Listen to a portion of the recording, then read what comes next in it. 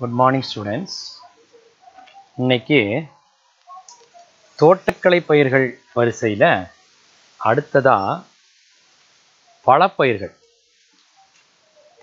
இந்த பழப்பயிர்களை நாம் 4 தலைப்பில் தெரிஞ்சுக்கிடுவோம். முதலாவதாக பழப்பயிர்கள்னால் என்ன, அவற்றின் முக்கியத்துவம் என்ன. அடுத்தபடியாக முக்கணிகளில் முதல் கனி மா, அடுத்தது வாழை.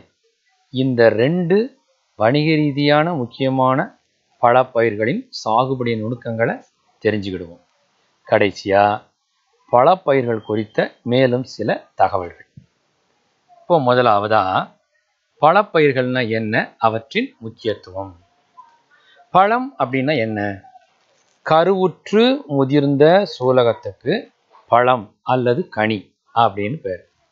கனி அப்படிங்கிற வார்த்தை கனிதல் அப்படிங்கிற வினைச்சொல்லேருந்து வருது. அதாவது முதிர்தல், முதிர்ந்த, கருவுற்று முதிர்ந்த.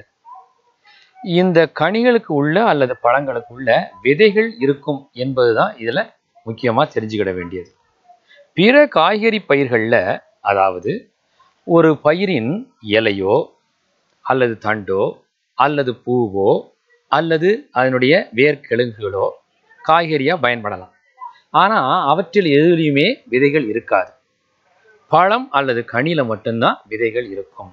இதுதான் பழங்களுக்கும் பிற காய்கறிக்கும் உள்ள முக்கியமான வித்தியாசம். சரி, இந்த பழப்பயிர்களின் முக்கியத்துவம் என்ன? முதல்ல அவை ஒரு சிறந்த மாற்று உணவு. அதாவது வழக்கமாக நாம் எடுத்துக்கொள்கின்ற நெல், கோதுமை இது போன்ற உணவுக்கு சிறந்த மாற்று உணவு.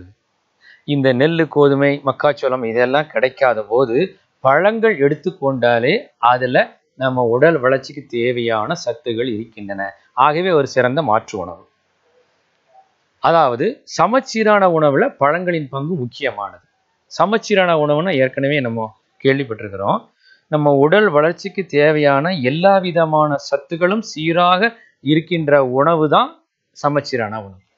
அதாவது அன்றாடம் நாம் எடுத்துக்கொள்கிற உணவில் நம்ம உடல் வளர்ச்சிக்கு தேவையான எல்லா சத்தும் தேவையான அளவுக்கு இருக்கணும்.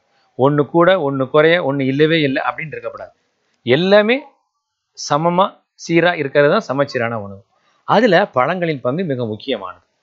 என்ன காரணம்னா அதில் விட்டமின்கள், ஆன்டி ஆக்சிடென்ட்டு, தாது உப்புக்கள், புரதம், கொழுப்பு, உயிர் சத்துக்கள் இவை எல்லாமே பழங்களில் இருக்குது. அதனால தான் அவை சமச்சீரான உணவுல முக்கியத்துவம் மட்டுமில்லை, உடல் ஆரோக்கியத்துக்கும் நல்லது அப்படின்னு சொல்கிறோம்.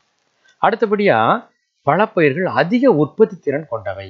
அதாவது இந்த நெல், சோளம் இதெல்லாம் கம்பேர் பண்ணும்போது ஒரு அலகு நிலத்தில், அதாவது ஒரு ஹெக்டேர் நிலப்பரப்பில் நெல், கோதுமை போன்ற பயிர்கள் தருகின்ற விளைச்சலை விட 10 to 15 மடங்கு அதிக விளைச்சலை, அதிக உற்பத்தியை இந்த பழப்பயிர்கள் தருகின்றன. இதனாலேயே அதிக வணிக மதிப்பும் இருக்குது. நெல், சோளத்தை விட மா, வாழை இது போன்ற பழப்பயிர்களுக்கு வணிக மதிப்பு, அதாவது விலை மதிப்பு அதிகமாக இருக்குது. அதனாலேயே அதிக லாபம் நம்மளுக்கு கிடைக்குது.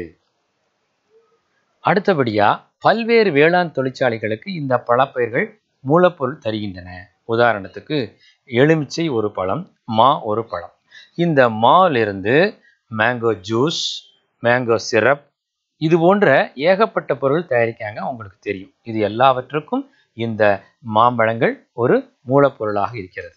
அதே மாதிரி எலுமிச்சையிலிருந்து ஸ்குவாஷு, ஜூஸு இது போன்ற நிறைய பொருள்கள் தயாரிக்கிற வேளாண் தொழிற்சாலைகளுக்கு எலுமிச்சை ஒரு மூலப்பொருளாக இருக்குது.